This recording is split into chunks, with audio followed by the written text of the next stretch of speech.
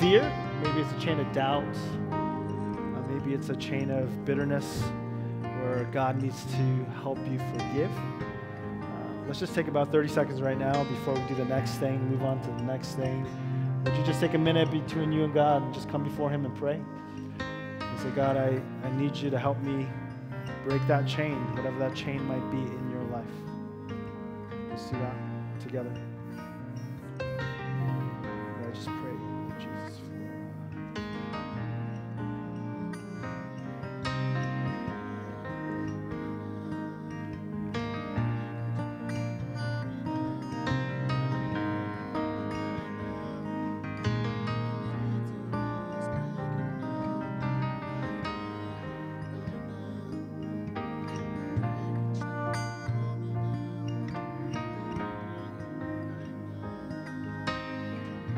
Father, I just pray for whatever chains are a part of this room, God, whatever chains we carry, whether it's a chain of fear, of doubt, of bitterness, of an addiction, and the ability to forgive. God, would you provide us healthy people and spaces where we can process? God, we pray for supernatural breakings of chains, but we recognize that at the same time, you work through community, you work through your word, you work through spiritual practices and a process. So God, I pray whatever your method is, that you would give us the courage to take the step that we need to see freedom from those things. Give us the courage. Give us the community. Grateful that you never leave us. I pray this in Jesus' name. Amen. Amen. And you may be seated. Go ahead and take a seat. Awesome. Hey, at this time, I'm just going to invite one of our friends up here. You give her a hand. This is Jonie. Thanks.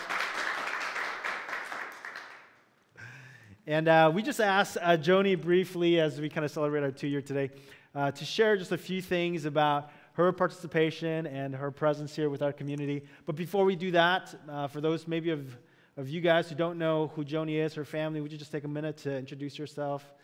Yeah, and your family, your kids. Hi, church. I feel bad. They're like back there. My name's Jonie. I'm part of the Valdez family. You've probably seen T moving stuff around, and no doubt you have heard all 3 of my children screaming and or running through this sanctuary. Lisa is 6, Ezra is 4, and Aaron is just about to turn 2. There you go. Right? The coincidence. Yeah. Wow, amazing. Well, thanks in the midst of having those 3 young kids and a life saying yes to this. We appreciate you doing that. What has 168 meant to you and your family? I think for me, when I first was told about this church being planted in the middle of coronavirus, I had very high, there was a little bit of a lag time as to how that might play out. It was also when pretty much I had just found out I was pregnant with Aaron. So like the timing of it was very like overwhelming in and of its sense. And then to see it grow from literally like a baby to where it is now, like John said earlier, as a toddler, this place for our family has really meant, it's the first community where us as a family of 5 have been known together. And it's a very special place for us. This is where we dedicated our kids. This is where we come every Sunday, whether it's a good Sunday or a bad Sunday, and where our kids always leave feeling loved and thankful. And so for us, it's an integral part of our rhythms as a family. Yeah. I mean, Carl and I thought that planting in COVID was the best idea, so we just kept going forward with that. One part of 168 mission is to participate in the flourishing of our community. In what way has that value impacted you? Yeah, I think, becoming a mother, which is relatively new to me, it was always about me being a part of a church, right? And me doing, what can I do? Can I be a part of the worship team? Can I welcome people? Can I do the mixer board? Or can I clean up? Or, and it was always about me doing ministry, or the Lord doing ministry through me by myself. But here, I'm so thankful that God gave me a place to participate in doing ministry as a family and as a community. Mm-hmm. I don't feel like my presence here makes a difference ministry-wise in terms of I'm not playing the piano like Andrew every week, or, I'm not outside, like Gabe, greeting people, but that presence of ministry, of just showing up, God has shown me that that's how we can participate in community here at church. And, my kids are pretty fun, I'd like to think, so I think they let people, feel loved as well. And so for me, it's a special place because it's a shift from ministry being an individual calling to what does that look like in a community as a family. So, Your presence makes a difference. You too, Pastor John. Thank you. That was You scripted. too. Thank you. Thank you. The last question that I had was, what is one prayer that you have for our faith community? But right before I said, hey, instead of you just sharing or talking about that, I would love for you to just pray for us, just to pray whatever the Lord has laid on your heart for us in this community. Let's do that together. Okay, let's pray. Dear Heavenly Father, we thank you that you are exactly that you are the father of this 2-year-old toddler church. Yeah. And just as a toddler looks to its parents for everything, we as a church, as a community, we continue to look for you for everything. Right. And you continue to provide what we need and much more. We thank you for this newborn stage of our church and this toddler stage of our church, that you are laying foundations for what is to come as we grow. We thank you that as we continue as a community to pursue Christ, to participate in community, and to proclaim that to the world around us, Lord, that we will always have the heart of a toddler, that it is you doing the work. That's right. And that it's you who will get the glory for it all too. We thank you so much for this community. We know, God, that you have met so many people in this room or online, that you have more than we could have ever expected, moved in so much in these past 2 years, whether it's in individual families, through our connections with community, through our missions even around the world, Lord. We thank you that we have been able to be a part just by participating here at 168. We do want to lift up Pastor John and Pastor Carl and their families, Lord. We thank you for their faith to step out and their faith to say, God, why not us? Of course, you'll use us. We pray that you'll continue to bless that you will protect their families, provide for them individually as families for everything that they need, God. And they know that as they serve the house of the Lord, that your special blessing will be upon them and their families as well. And we thank you so much that we get to celebrate just like you would with a 2-year-old, with cake and spending time together. And we thank you for every person that's here in person and online. And we thank you that you see us all, and that you go with us, and that you go before us. And that is our prayer for this church, that we will always walk in step with you, just as a toddler holds its dad's hand to learn how to walk. May we walk with you always, and then may we just simply proclaim that joy to the people around us. We thank you so much for this family. Thank you for the blessings that are to come. In Jesus' name we pray. Amen. Amen. Can we just give her a round of applause? Thank you, Jonie.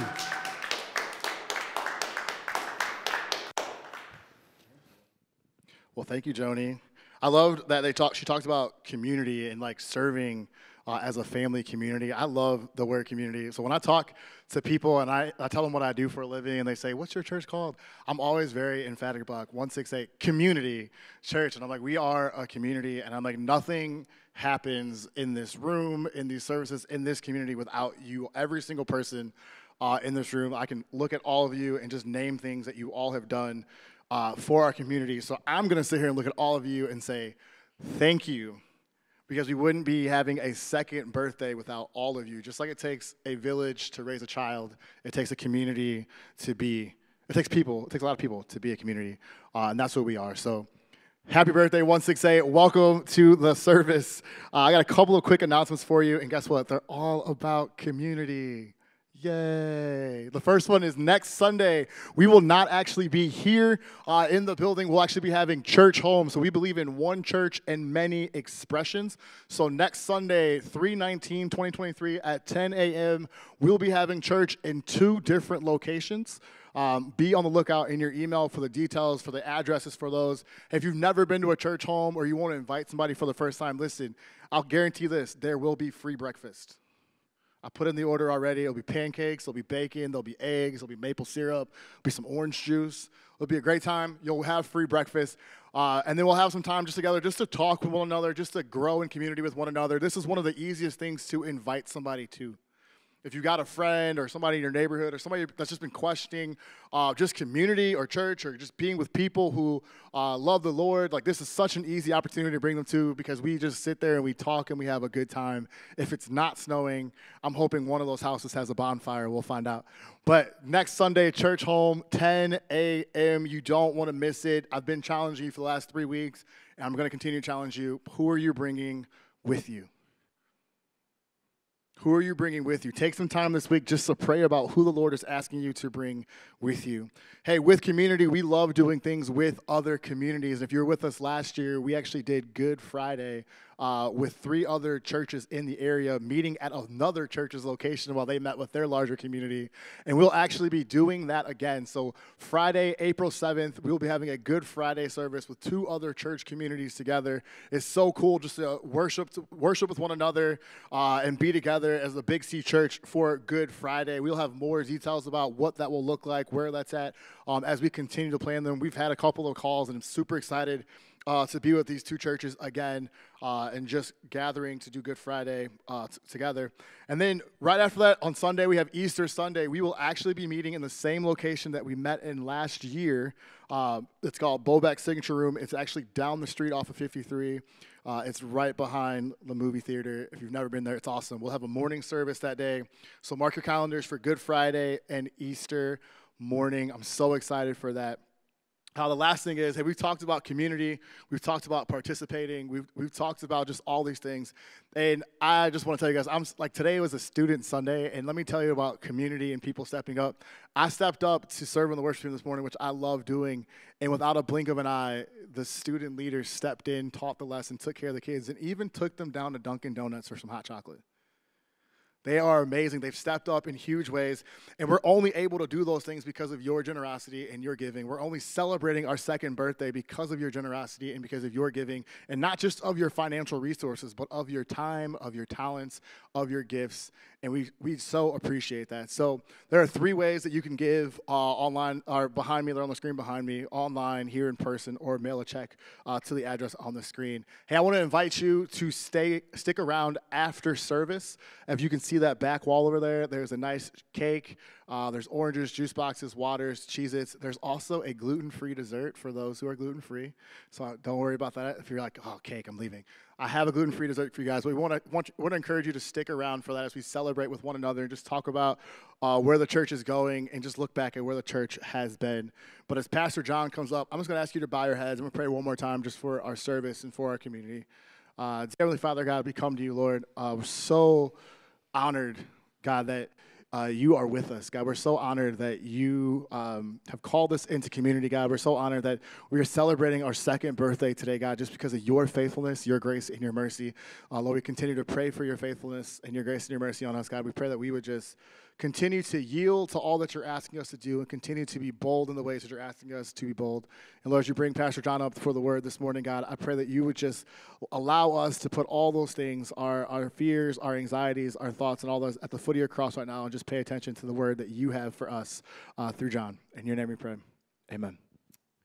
Amen. Hey, one more time, happy birthday, happy 2nd birthday. I caught some of the kids earlier looking at the balloons, and they're arguing with each other saying, hey, I can't believe that our church is 20 years old because the 2 and the 0 together, I think. The other one said, no, our church is 25 years old. And then I looked at them and I said, our church is 2 years old. And they both looked at me and they went, huh?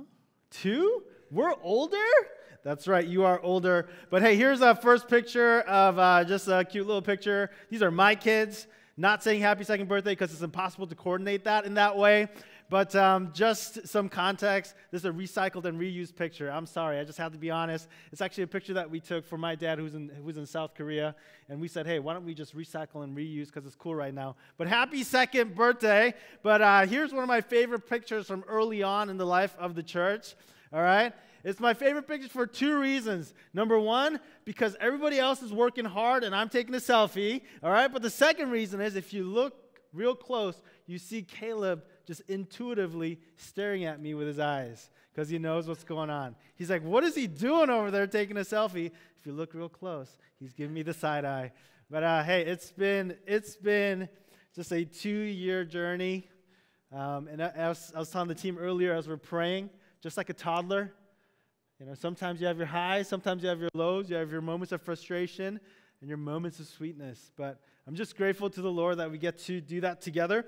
But we're going to continue on in our series, and I don't think it's an accident. We're in Haggai chapter 2, verses 10 to 19. And let me frame it up this way for us. Time Magazine picks one person to be the person of the year every year. And the most recent person was the president of Ukraine, Zelensky. Now, this guy, right, and he looks pretty dapper right there, but he was the person of the year in 2022. Some other folks who've been are Obama, Mark Zuckerberg, Greta Thunberg, to name a few. But I wonder if you knew that this is how this actual person of the year for Time Magazine all started. So back in 1927, the Time Magazine editorial team, they came together, and they're sitting around, and they realized, oh, shoot, we messed up, because Charles Lindbergh, the guy who flew the first aviation single flight from New York City to France, it was 3,600 miles, they forgot to put him on the cover that entire year. And so the team got together and said, why don't we just make something up, person of the year, and we'll get him on the magazine, and that'll be kind of the stopgap for us. And that was 95 years ago. And that's the origin of the person of the year. So last week, if you were here with us, though, we were trying to define what success is. And the way that Time Magazine would actually define success is the person who most successfully affects the news in our lives for good or ill and embodied what was important that year. That's the criteria of how you get on this page. But last week, we talked about, hey, what does it mean to be successful? And here's just a slide for you. Success, we said, is remaining gritty to the process that God has for you. Gritty meaning passionate and persevering to the process that God has for you. We also said grit is simply this. It's the passion and perseverance for very long-term goals. And today, what I want to do is, on our official, unofficial 2-year birthday, is ask the church if God had a Time Magazine criteria for church. What church would be on the cover? And what will be the criteria to make the cover? If God had, one more time, a Time Magazine edition for church, which church will be on the front cover, and what will be the criteria to get there? And again, I don't think it's an accident that we're having this conversation today on our second year, kind of reflecting upon where has God been with us and where is He taking us? What does the future look like? And what is God trying to build in us? So what does it mean? This is the question, right? Here's the next one. What does it mean to succeed as a faith community? If last week was, what does it mean to succeed as a person? What does it mean to succeed as a faith community? And what I want to do is, I just want to provide for us 2 goalposts. One that's internal, that's inside of us as a faith community, and one that's external and a part of our community, and then reveal what's in it for you. All right, if you were here, just show of hands, were you here last week? Yeah? Were you here 2 weeks ago? Have you been here 2 weeks in a row? All right, so I want to do a quick summary, but I promise you, I'm not going to show you the same slide 3 weeks in a row, okay? I changed the background to green. Don't worry, okay? And I'm just kidding. Go to the next slide for me. But this is a summary of kind of where we've been and how we get to where we are today. First is that the Jews were exiled in 537 BC. Then they got to go home via King Cyrus. Then they begin to rebuild in Haggai chapter 1 and chapter 2. And then Haggai chapter 2 verse 10 is where we meet. So they've started to rebuild, and it's actually been about 4 months since they've started to rebuild. And that's Haggai chapter 2, starting in verse 10. Take a look at verse 10. It reads, on the 24th day of the 9th month, in the 2nd year of Darius, the word of the Lord came to the prophet Haggai. So the 24th day of the 9th month is December 18th, 520 BC. right? If you have your phone or if you have your Bible, you can go to Haggai chapter 1, verse 15, and it reads the 24th day of the 6th month. And so if you put it all together, it's been, just like I said, 4 months. They've been building something now, the temple of God, for 4 months. Take a look at verse 11. It reads, "This is what the Lord Almighty says. Ask the priests what the law says." So the priests are the guardians of the law. Just like Chris Pratt is the guardians of the galaxy. Is that right? I actually have no idea. I thought some of you would enjoy that though, right? They're the guardians of the law. They're making sure that the house of the law is in order. So in verse 11 it says, "This is what the Lord Almighty says. Ask the priest what the law says." Take a look at verse 12. "If someone carries consecrated meat," and consecrated means holy or set apart. If they're carrying holy meat, I wonder if you knew that there's such a thing as holy meat. "In the fold of their garment, and that fold touches some bread or stew or some wine or olive oil or other food, does it become consecrated?" The priest answered, what did they say? He said, "No." But here, go to the next slide. "Here are some items of things that you could consecrate or make holy or set apart for a holy thing back in the Old Testament. You could consecrate a day. You can make a day holy. You can make a spatial area holy. You can make a parts of a sacrifice holy. You can make ceremonial utensils like a fork holy." I don't know if they had forks back then. That you can take a time of fasting and make it holy. All right, if we took that principle and applied it to 2023, that means that in theory, you could make this iPad holy. Now, if you're an Android user, you're like, "No way, John. It doesn't work like that." But if you're an Apple user, you're like, "Amen, John. This thing is definitely holy."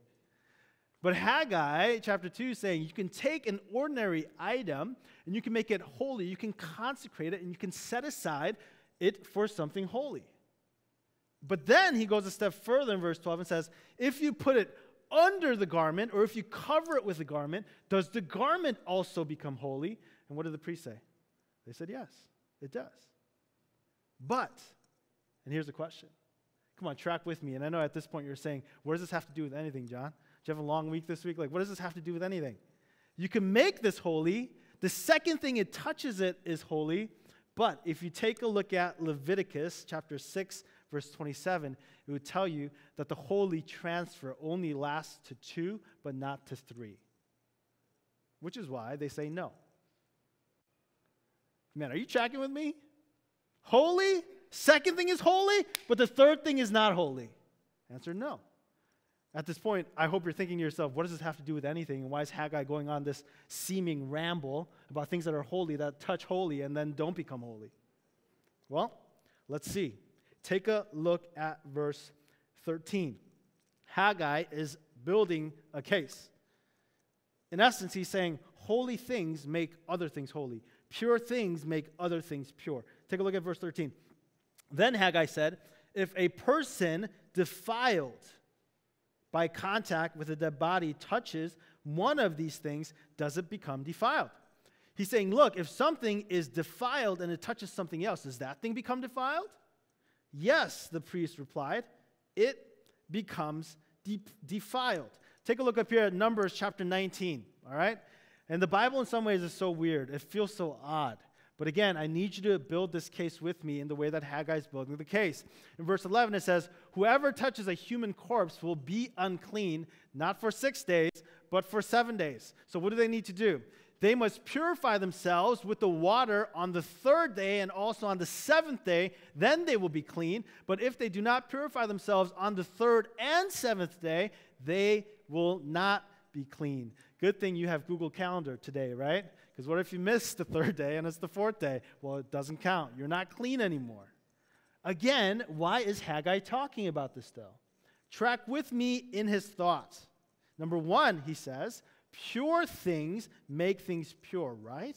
Number 2, impure things make other things impure, right? Let's take a look at verse 14. This is where he's been going the entire time. And in verse 14 he says, then Haggai said, so it is with this people and this nation, declares the Lord. Whatever they do, whatever they offer is defiled. in essence, Haggai is saying, look, the right thing, building my temple, without the right heart, repentance, is the wrong thing. The right thing with the wrong heart is the wrong thing. He's saying whatever you're building, even if you keep building it, it doesn't matter because you haven't changed. Your heart hasn't changed. You haven't repented yet. So it's still defiled, the temple that you're building. Let's try it this way. So this week, I was on the phone with a pastor friend of mine because he's going to do his first ever premarital counseling, right? So he's a bit nervous, so he called me and said, hey, John, have you ever done premarital counseling, sat down with a couple to talk about what to expect for marriage? And I was like, sure, but are you sure you want that advice from me? And he's like, I don't have anybody else. I was like, all right, let's have that conversation then. So we're having this conversation, and just imagine with me that you are the one giving counsel, right? So you're sitting in this room, and across the room is a husband and a wife, and the husband says, looking at the wife, I don't understand why you're still mad at me. I made your favorite dinner last night. I went out of my way, and I bought your favorite dessert, and I also went online and Googled, what do I get for a woman that has everything? And it told me to get this jar of candle that smells like sunshine, right? I did all these things for you. Like, I don't understand. Why are you still mad at me? And as the one giving counsel, you look at the wife, and the wife looks at her husband and says, what are you talking about, George? I asked you if you had seen my mother's wedding ring, and you lied to me. And you told me that you hadn't seen it, but instead you took it to the pawn shop, you got cash out of it, and you placed a bet on the Chicago Bears. And not only that, you never, number one, apologized, and number two, you never actually seem like you're going to change your ways. What would you say if you're the one giving counsel? I think you'd say, number one, George, you're an idiot, right? That's be the number one thing you'd say, probably. For placing the bet on the Bears, I'm saying. That's what I'm saying, right? Oh, of course, the ring too. But number two, I think you would say, dinner, dessert, candles, those are all good things. And they're the right things to do for your wife, but without, watch this, without repentance, without owning your mistake, making amends, turning from those decisions, and then not committing to repeating those things again to live rightly. We're not here questioning your effort, but your foundation on which you offer your efforts. You tracking with me? For the right thing without repentance is the wrong thing. Go back to Haggai. Haggai is saying the same exact thing. He's saying, look, you building the temple, it's the right thing. Getting the timber, collecting the workforce, sacrificing your time, but without repentance and a commitment to live rightly, this is wrong. It's defiled, it's impure, it's not acceptable to God. And so the first internal marker, goalpost, that Haggai is raising for our faith community as we turn to is simply the question, are we like George? Are we like George? Meaning, we are coming and singing songs, which is a good thing. We are giving our finances, which is a good thing. We're reading our Bibles and engaged in spiritual practices, which are good things. Yet, are our hearts in the right place? Have we owned our mistakes as a community? Have we made amends collectively and said, God, you are priority? Now, if you're tracking with me, you might say, John, I get the repentance part. That doesn't matter how flashy and consistent our worship is, unless we own our mistakes to God and make amends and turn from those decisions, God won't receive our worship and sacrifice. Hey, that was a real heart check for me this week as I read it again. But what does right living look like as a faith community? What's the external goalpost of living with God in a way that's honoring to Him?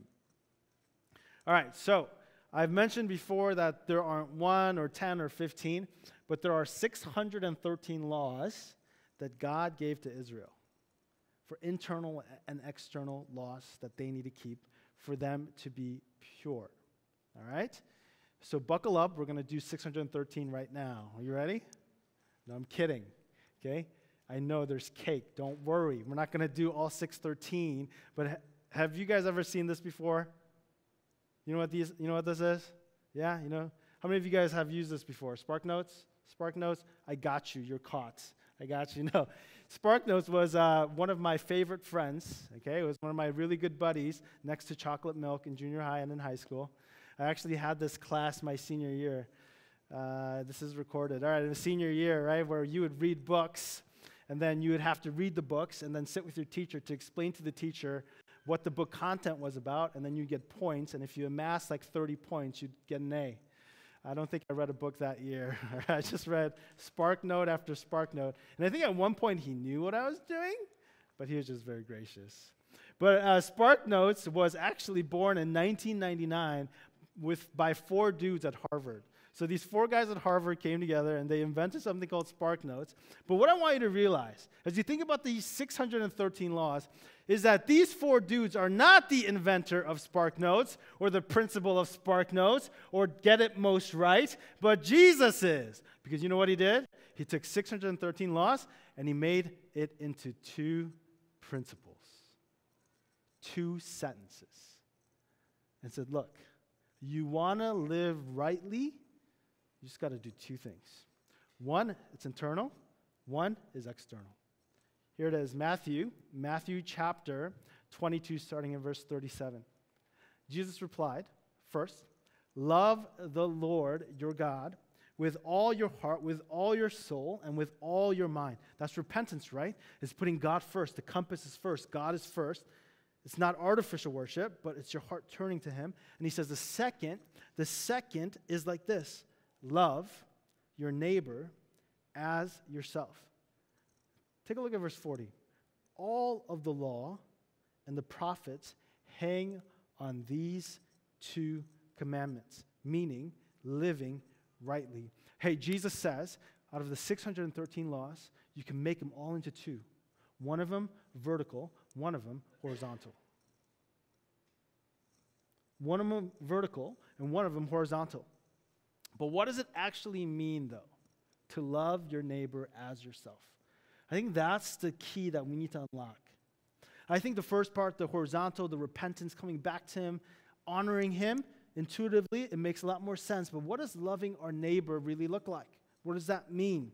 Here are just a few verses for you to consider. In Leviticus chapter 19, it says, do not seek revenge or bear a grudge against anyone among your people, but love your neighbor as yourself. So loving your neighbor is not seeking revenge or bearing a grudge against anyone. Here's another one, again from Leviticus chapter 19. The foreigner residing among you must be treated as your native born. Love them as yourself. For you are foreigners in Egypt, and I am the Lord your God. It's loving the foreigner. Here's just one more from Jeremiah chapter 29. This is actually a part of our mission statement.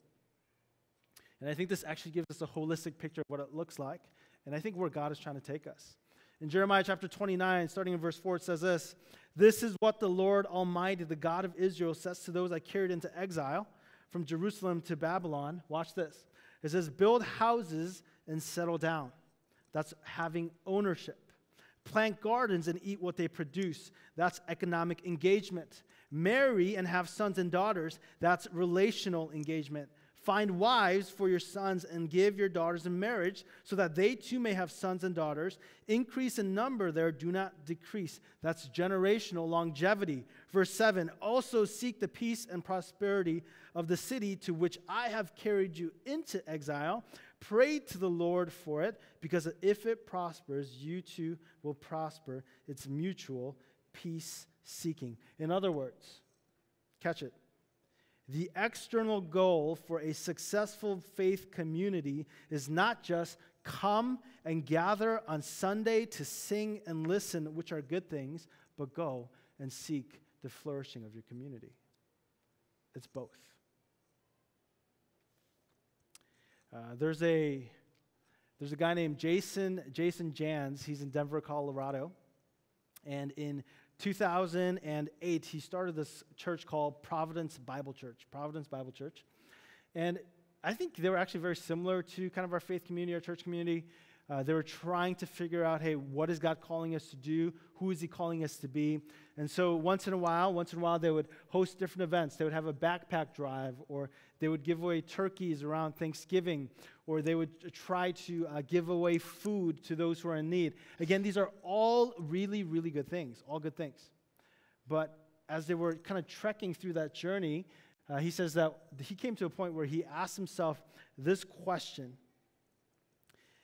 is God really calling us to events, which are good, singular events, or is God, as it says in Jeremiah 29, calling us to abolish relational, economic, and spiritual poverty through career and community development?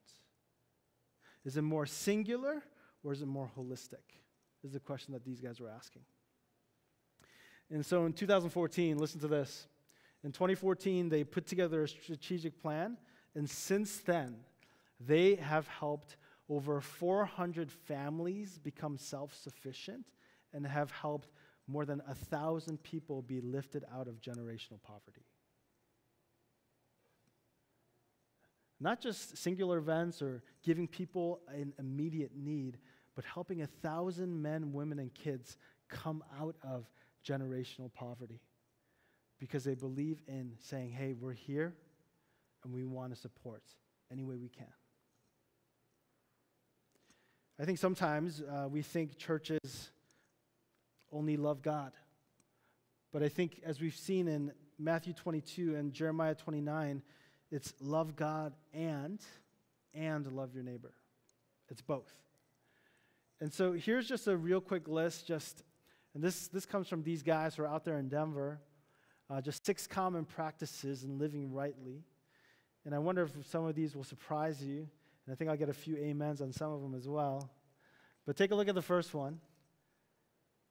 Put to rest the erroneous belief that effectiveness is measured by how many people attend the church on Sunday morning. I want you to think about this with me for a minute. What church would be on the cover of God's Time magazine? Is it the church that has 3,000 people every weekend in attendance? Or is it the church that has maybe 300 people who are effectively being mobilized to help people on a socioeconomic, financial, and spiritual level, lifting them out of generational poverty? The erroneous belief that effectiveness is measured by how many people attend the church on Sunday morning. Number 2, focus more on having mega influence than on becoming a mega church. Number 3, this one was for me. Pastor the neighborhood, not simply the church. But I think that applies to us too. What does it look like for us to love the neighborhood, not simply the church? 4, recognize Sunday sermons are necessary but not sufficient. Can I get an amen? Amen. All right. Hey, Sunday sermons are necessary, but they're not sufficient for transformation. It's not. So what does that look like for us in the future? Number 5, reclaim the values of longevity in terms of place and relationship. And number 6, invest significant time, effort, and money into leadership development. So let me say this. What is the external goalposts of right living that God requires for us in 2023 as a faith community? Here's the first one, is that God's measure of success. And this is what I really do believe. I think this is where God has taken us as well, where he has us right now.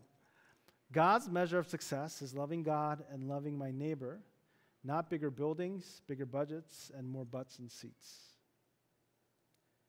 You know, I think a Sunday gathering, it's helpful and it's healthy, but that cannot be our only metric. When I think about, if God really did have a church where there was a Time Magazine Church of the Year, who would be on there? I have no idea. But I'm pretty certain that it wouldn't simply be a measure of how big it is. It'd be measured by how engaged they are, how much radical love and sacrifice they have, how much they're giving to help people and support people that are in real need. So what does that mean for us? Here's the next one. And this is really our mission statement, right? That 168 exists to help people pursue, Jesus, participate in the flourishing of our community, and proclaim Jesus to all people. Now you might be asking, well, John, what does that mean? Does that mean that 168 is a social justice movement? And what I would simply say is what Mark DeMaz would say, is that Jesus without justice is insufficient. Yet justice without Jesus is also insufficient. It has to be a both and. Hey, can I just see your eyes here real quick? Hey, this is my encouragement, honestly. All right? Is that the people that God wants to utilize in the second year of this church to say it's not about bigger buildings, it's not about a bigger budget, it's not about more butts and seats, but it's about helping people pursue Christ and participate in the flourishing of our communities and proclaim Jesus to all people. You're here. And God will send those he needs to send here. Your heart for the marginalized, your heart for those who are in need, your heart for those who need to be heard, God honors that. And he wants us to dream, big dreams, to figure out how do we use those things for his purposes. And he can do it. He took 12 and he changed the world. 12 friends, and he changed the world. God's measure of success is loving God and loving my neighbor, not bigger buildings, bigger budgets, and more butts in seats. Hey, we're going to close it out, but take a look at verse 16 to 19. And let's take a look at what happens when a faith community pursues God that way. Take a look at verse 16 and 19. It reads, when anyone came to a heap of 20 measures, there was only 10. So meaning when they didn't repent, when they didn't seek God in this way, they lost 50% of revenue. When anyone went to a wine vat to draw 50 measures, there were only 20. They lost 60%. I struck all the work of your hands with blight, with mildew and hail, yet you did not return to me, declares the Lord. But from this day on, from this 24th day of the 9th month, give careful thought to the day when the foundation of the Lord's temple was laid. Give careful thought. Is there any seed left in the barn? Until now, the vine and the fig tree, the pomegranate and the olive tree have not borne fruit. But look at this promise that God gives to people of God who are going to seek him like this. From this day on, I will bless you. Hey, you know what the word bless means? It means to be filled with strength. Hey, do you need to be filled with strength? Do you need your feet and your hands to be filled with strength? To have the grit that you need to continue to persevere? To fulfill the passion that God has laid on your heart? He says, man, if you would do the right thing with the right heart, then that's the right thing. If you would love God and love people, then I will give you the strength that you need for whatever you need. I'm going to invite the team to come back forward as we just close out today, as we think about kind of where God is taking us, what he's trying to do in and through us.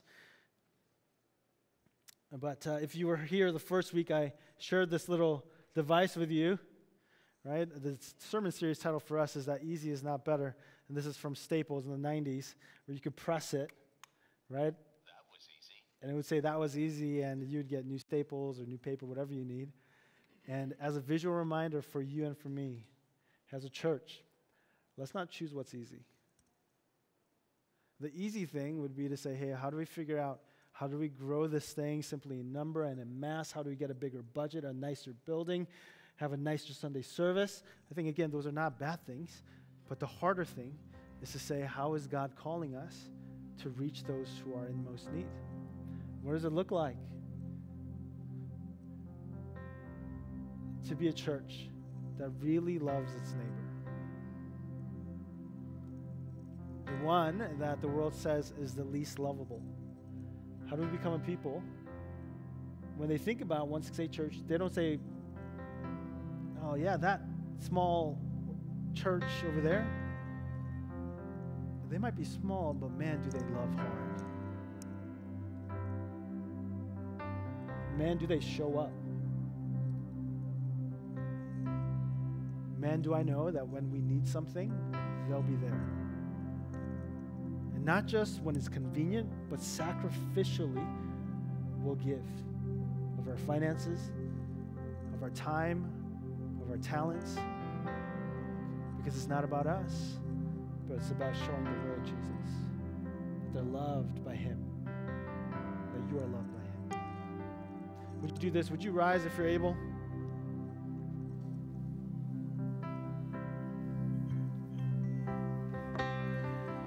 Would you just take a minute before we sing this last song, we're going to sing it as a prayer that Christ would be magnified. And I know it says, oh, Christ be magnified in me, but man, my prayer is that Christ would be magnified in us. However long God has us, that he would be magnified in the way that we do Sundays, in the ways that we do Mondays and Tuesdays, in our personal lives, in our jobs, in our relationships, that Christ would be magnified in us.